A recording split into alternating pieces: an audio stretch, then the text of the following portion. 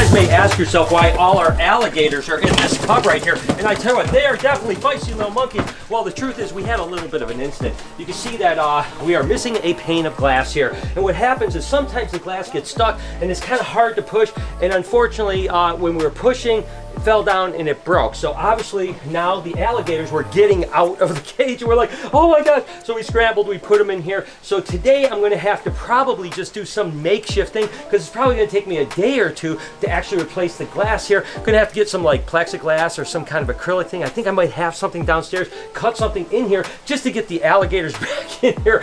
You know, I'm surprised that over a year being here that this hasn't happened, or any other cages haven't happened where we've had this issue, but this is the very first time. Thankfully, no one got hurt, no animals got hurt, and we'll get it fixed in a minute here. So first thing I'm gonna do is measure this up, see if I have some plastic downstairs, cut that up so I can get the alligators back in. Then I'm gonna try to find some other glass.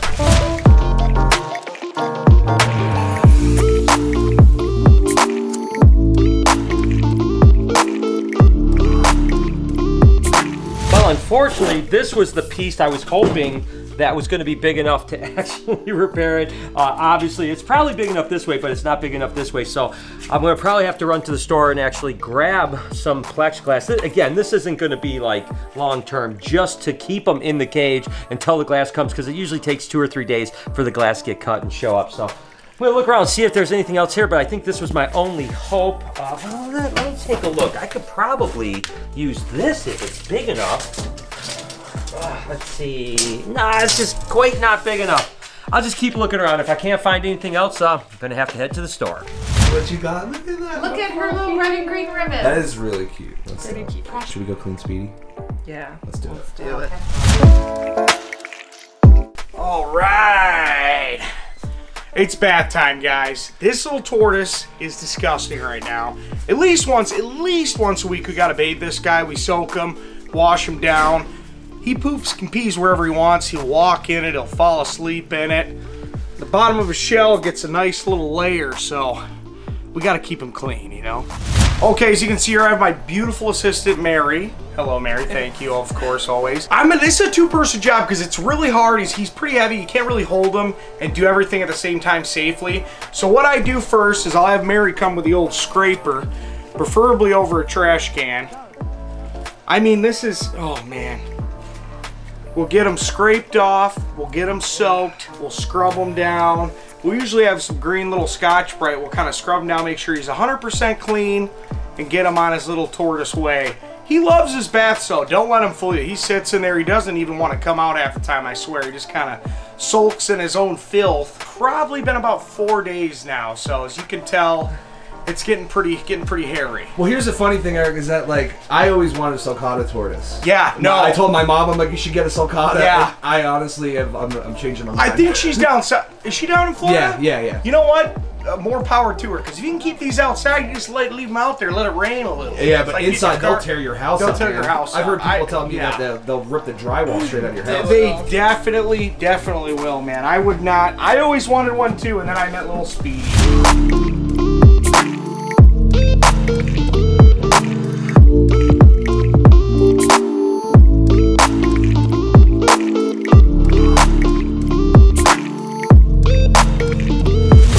Okay, he's squeaky clean. Another 15-20 minutes, we'll probably have to soak him again. We'll get him gently set down here. You alright? And he's off. Be-free little guy, real beautiful sight there, but we'll get us kind of cleaned up here, and I just can't wait for the summer. We can bust the old power washer out, you know? Oh my God! What did you do? I touched it. We're married, damn it! What did you touch? I was like, help me rinse off the bottom of Speedy, and I lifted him up, and it flapped over, and it got both of us. His wee-wee? You touched his wee-wee? Yeah, I got wee-wee water on it. It flapped. It was like Mary a little... touched another wee-wee? Yeah! That's it. We're done. Adam. We're out of here. Look how absolutely adorable these guys. And this is a feisty little monkey. I mean, he is just a little biter. Of course, this is African black house snake. And I love house snakes. There's all kinds. There's auroras, there's the black ones, there's brown ones. There's really all kinds. And now there's, oh my gosh, look at this dude. He is crazy. This thing has got such an attitude. And now there's a bunch of color mutations as well. So I'm looking forward to getting into more of the cool house snake morphs in different localities and stuff like that in the coming years, because they really are cool. And honestly, usually they're very, very docile, but these are the black ones. They're almost like the Mexican black king snakes, but in an African house farm. Whew. What are you doing, you little monkey? This thing is crazy as can be, but it's really cool. We got 6 of these a while ago, and they are doing so absolutely well, crushing food. I mean, just a cool little thing, and I cannot believe how insane this little dude is. Unbelievable. Super happy to be working with these, but you can definitely ensure yourself that I'm going to be getting more house snakes in the coming months. Just a little snake update today for a few things. This is actually the Applegate San Diego gopher snakes that we got a while back. Unbelievably beautiful gopher snakes. I mean, these are definitely one of my favorites when it comes to the albinos for sure. As they get older, this kind of purplish stuff turns really white, really high contrast, really cool snakes. You know, they'll get 4.5 foot, so a relatively sizable colubrid, but not too big. You know, they're not as big as, say, bull snakes or something like that, which is in the same kind of genus, but absolutely incredible. As these guys get older, they're going to just get better and better. I cannot wait till they're adults, and hopefully we can produce some babies. Super excited about gargoyles. You guys know that I am into the gargoyle geckos, and we finally got some eggs from some of the really good ones. So this is one of our Dracula line. They're both the Dracula line. Deadpool one hasn't given us anything yet. She's still super chunky. Nice. But this is one we produced last year, the male that we've got it to. It's a red base. Right.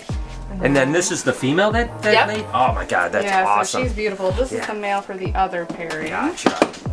So it's just cool to finally have some that like really red line, beautiful animals to finally produce eggs. I mean, it's super cool. Oh my gosh! And then we got eggs from her. She that got eggs good. from Yes, that one? I'm excited about this pair. Holy cow, that one is gorgeous. I wish we had a male as beautiful as her, but maybe next year. That is awesome. So it's cool that we finally have some eggs from those lines. You said Deadpool hopefully is coming up. So with any luck, we'll get some Deadpool stuff here pretty soon.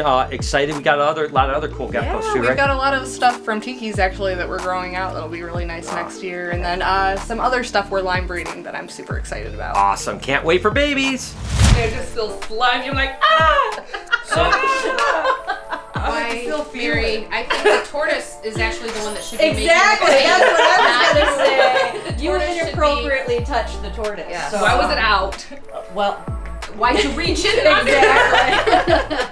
Maybe Speedy feels violated at this point. Okay, Beth, we're gonna have to rate Mary. I'll just take Yeah, she's gonna get care fronted there. Just put it right on her. How was it, Mary? She said it was better than anything she's felt at home before. We're done. Feisty snakes today, that's for sure. Woohoo! We got these little baby black-headed pythons just recently. This is from the same friend of mine that actually produced the blackheads before. It's Snap, Crackle, and Pop, and of course Crispy. So we got 3 of these little babies right now. I think I'm gonna hang on to one of them because they're absolutely incredible.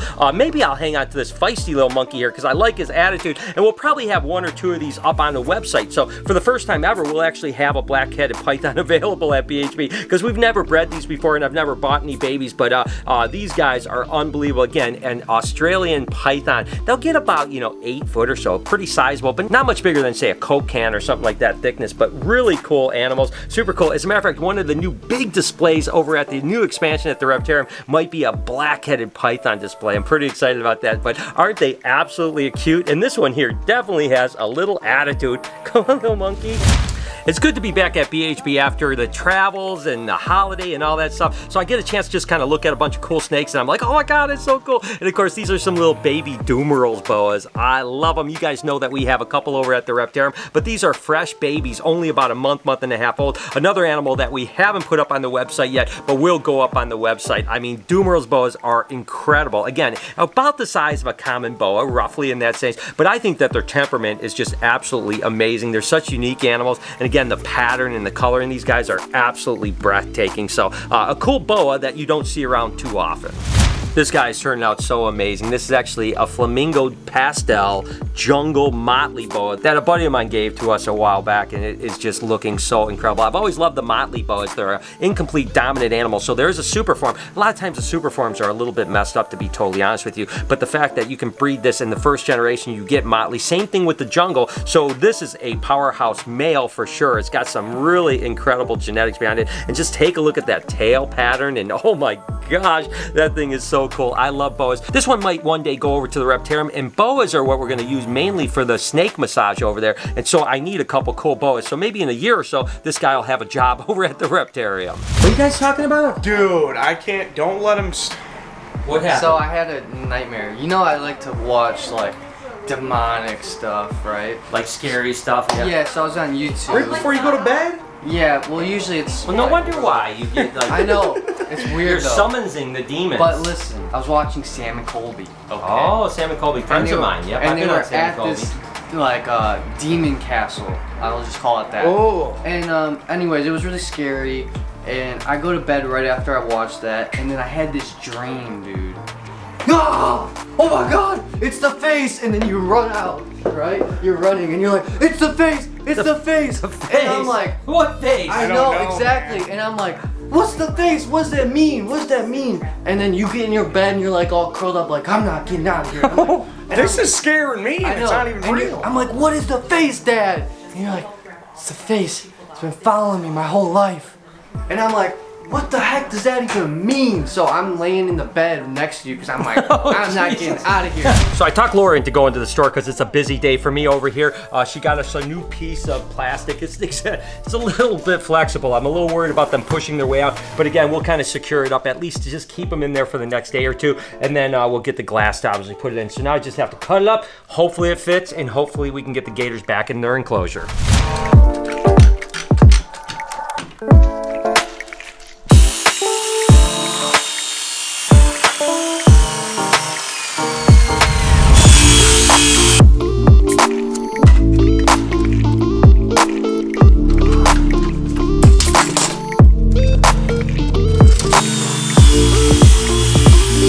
All cut up. Let's hope my measurements are right. This is when I get nervous, you know what they say, right? Measure once and cut twice.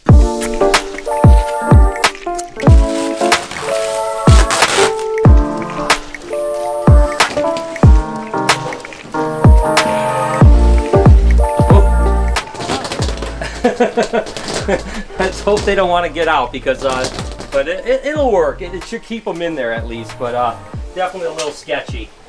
At least we'll have a way to keep them inside. Looks good though. I mean, it'll work. It'll at least keep them in, you know. So, all right, let's put the gators back. I'm sure they'll be happy. Maybe not like being in here, that's for sure. Hey, little monkeys. Oh my God, how do you even go about it? There's like literally not one area that you can get where you're not putting yourself in jeopardy. Look how big Size of that thing, Brian. these guys are getting so big. Here you go, guys. Here you go. Come on. There you go. Oh, in the water, babies. There you go. Hi, guys. There you go, sweetheart. There you go. They're actually very well behaved. I mean, look at how incredible they are. Wow.